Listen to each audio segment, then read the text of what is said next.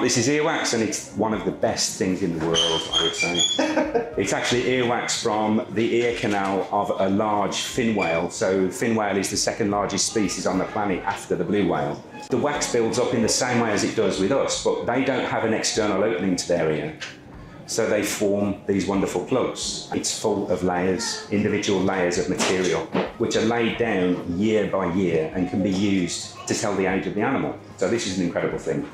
These plugs are full of information about everything that the individual animal has experienced in its life, whether it's exposure to contaminants in the ocean, or whether or not the animal's been pregnant, if it's a female. Stress levels, this is the key thing. Exposure to levels of stress. Our collections hold dozens of these plugs from animals that have been collected over the course of the past 150 years. A timeline from 1870 to 2016. And it gave us the opportunity to look at changes in levels of stress in these whales. And we saw correlations with human activity in the ocean. Primarily things like commercial whaling, First World War, Second World War. Peaks of stress in those animals related directly to those time periods.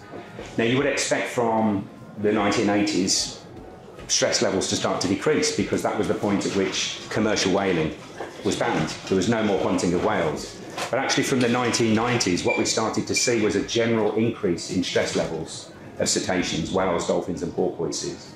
And we think it's related to things that weren't necessarily a problem for them 100 years ago.